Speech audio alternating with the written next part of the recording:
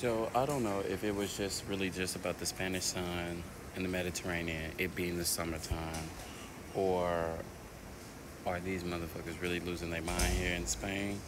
But I must say that since the weather has changed, because for the last, 3 days, 2, 3 days, had a little rain. It's been a little more cloudy, as you can see.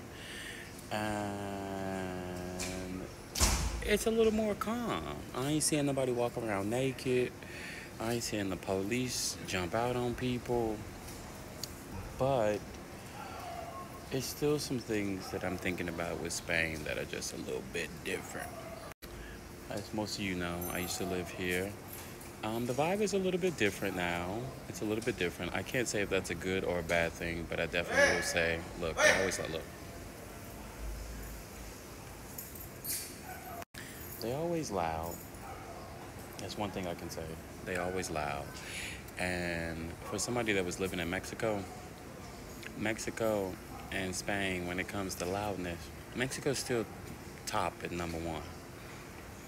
But Spain is a strong number two. When I tell you they are loud, the Spanish are loud. And I love how, in the streets, people still be holding hands. Somebody gonna have to explain that to me one day. On why in the dead heat of summer y'all wanna hold hands. As if it ain't hot. But needless to say, this has been a very amazing trip, which is going to come to an end in about a week and a half. It was amazing. Good summer in Europe. I was actually able to chill, relax, complete some motherfucking goals. And overall, I'm really happy with the trip. I got to see my friends. I got to love on my friends. But most importantly, I got to love on myself.